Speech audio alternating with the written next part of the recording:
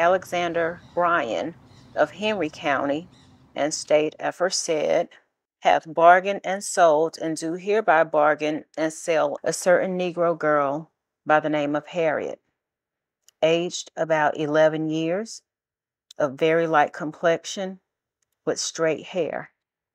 I do hereby warrant her to be sound and well, and further warrant and defend the right and title of said girl to the said Bryan against myself, my heirs, and assigns. Forever. I was elected to the position of clerk in 2012. So when I started the position in 2013, just taking a cursory look, doing an inventory of the records that we have, looking in our mezzanine, in our vault, I discovered we have records of enslaved people. So it was just an amazing discovery, it opening the book, reading the language, reading a deed that says, I'm selling Harriet, age 11, fair complexion, long straight hair, warranted to be sound and well, for $250. To me, it's like a selling point. For what purpose, I dare not say. It just made the hairs on my arms raise. It was very chilling, very shocking, but also it was kind of exciting. Why? It was exciting because being from Macon, I never knew we had these records here. Macon is in the heart of Georgia. We are the hub, and this was a central marketplace, if you will, for the trading of enslaved people. People came from all around to Macon to purchase and sell enslaved people. So it had a major impact on the market, on the day-to-day life. We see from the records that they were traded like cattle, and sometimes with cattle. You could go downtown on any given day and see, an auction, if you will, of humans being sold. Macon was founded in 1823 as a fall line city to profit from both the slave trade and the cotton trade. Macon was founded by the state legislature, and it was one of two cities founded on the fall line of the state. So Columbus over on the western side on the Chattahoochee River, and then Macon on the Ocmulgee. And this was the highest point of navigation from the coast. And so if you were founding a city, you wanted to be able to have transportation to get your crops and people and everything else to a point that you could get down to the coast. American Indians had long recognized the value of locating a trading city on the fall line. The area that we know now as Macon and Bibb County basically has been inhabited for anywhere from 15,000 to 17,000 years. It's like in real estate. It's location, location, location. And the particular area that we chose as what we now know as the Macon is actually right on the fall lines. And this was perfect location for all of the cultures that actually have lived here before. The woodland Indians, they traveled by canoes. And until the damming of the Ocmulgee River, this was the farthest you could take a boat of any kind up the Ocmulgee River because of rapids. The American Indians themselves, they had actually been swindled out of a lot of land. From the first treaty that they signed with James Oglethorpe in 1732, one of those treaties, they actually brandished swords. They actually invited the Muskogee chiefs there, or Mikos, there to discuss this, and when they got them there, they actually brandished swords and muskets and forced them to put their mark on paperwork. The removal of the Muskogee Creek enabled a new kind of trading city. Macon became instantly a transportation center because of its location on the river. So people who were living further out away from Macon could transport their cotton into town. In fact, that's how the street Cotton Avenue got its name, because it was part of the old federal road system.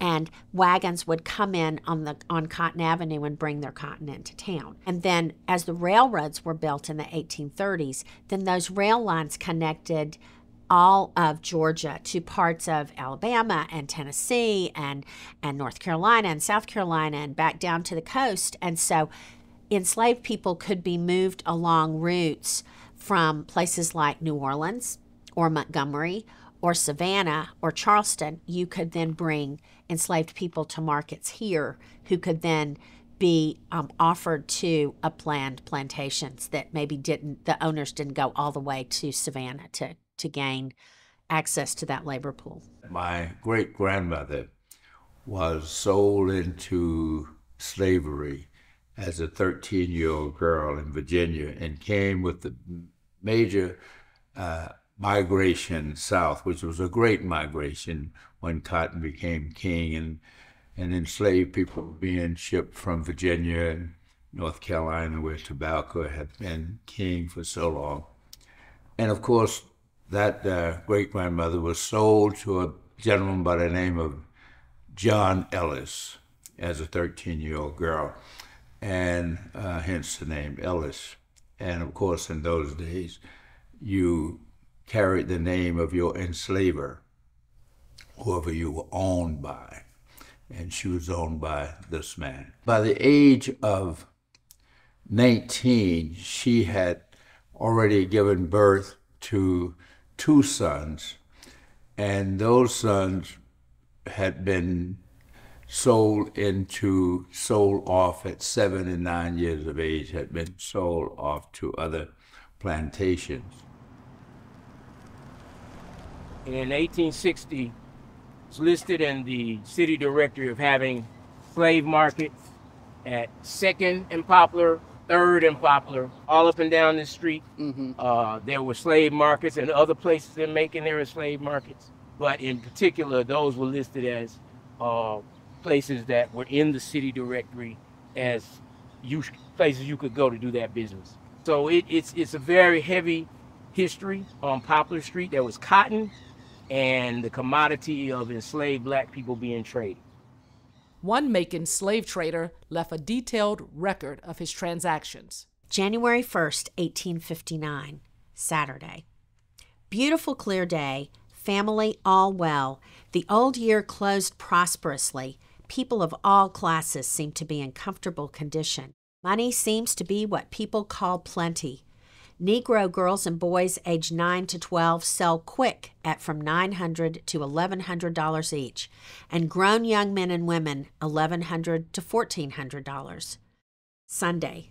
Quite cool, but still dry. Yesterday I bought a little Negro boy from a man in Tennessee by the name of Bell. The boy is about 9 years, copper color, and named William. But I shall try and change his name and call him David, as I already have one servant named William.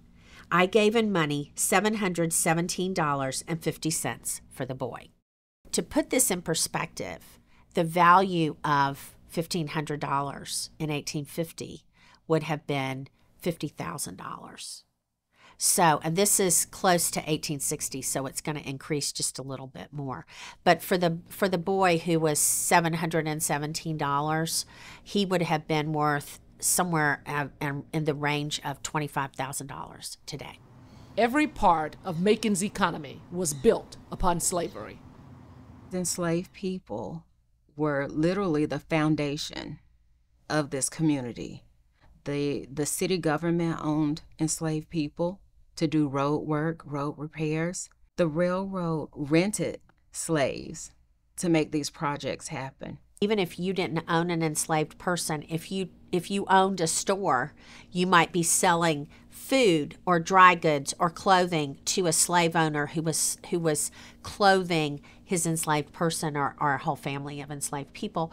That money that ran through that business then ran to a bank. A bank would loan money for people to buy plantations or to speculate in cotton, and they collateralized enslaved people as part of the wealth system, and so that you could borrow against your enslaved person. Our previous location on 2nd Street, in our history, it's described at the time as being the jewel of downtown Macon. In our research into our history, we found that the financing for that building was made possible in part by most likely the sale of enslaved people from within the membership of the church, which, knowing the membership of our congregation, that it was both white and black members, it's entirely likely that we financed the building of our new sanctuary through the sale of our own members. It's those sorts of stories that are in between the lines of our history and that we've been uncovering and confessing together as a congregation. We, as a society, have talked about slavery as something regrettable that happened in the past that really has no bearing on the present. Where were our tithes coming from? But from, certainly in the case of our most well-off membership, from slave labor, from money generated through slave labor and through slavery. It would be impossible to separate our church's financial history, which is today connected to how it was 150 years ago. You can make those ties. It would be impossible to speak of our church's resources without acknowledging that it was rooted in an economy based on enslaved labor. That's just a fact. Enslaved people in Macon, when they could, found ways to resist and escape. They found ingenious ways of escaping. One of those was Ellen and William Craft. Ellen herself was actually the daughter of her master. So by her being what we call light skin or light complexion, her and her husband actually came up with a plan to escape by her dressing in men's clothing and pretending to be, her master, and her husband William, who was a darker complexion, he was her valet. And they actually left Macon by way of train. They boarded a train in Macon, went to Savannah. Once they got to Savannah, they got on a steamboat, and they eventually found their way up to Boston, where there were settlements of free blacks. So it was an ingenious escape way, but it also was a dangerous one because they never knew what would happen if they had gotten caught on the way.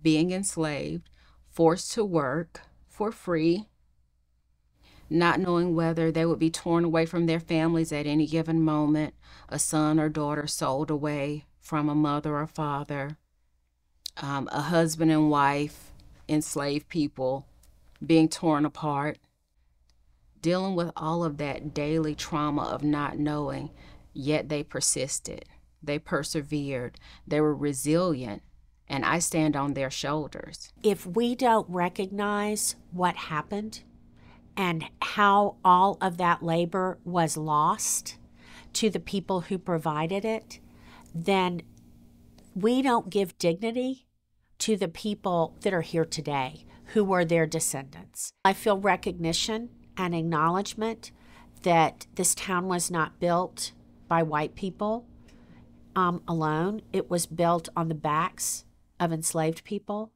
And until we understand that, we lose the richness of the entire creation of this thing we call Macon. There's that great story I've heard attributed to Howard Thurman, wonderful writer back in the 20th century, about as a young boy, watching as an older man was planting a pecan tree, is what I've heard. And he comes up and he says, "Why are you planting that tree? You'll never get to eat of the fruit of this tree." And the old man looks at him and says, "Boy, I've been eating from trees I didn't plant my whole life.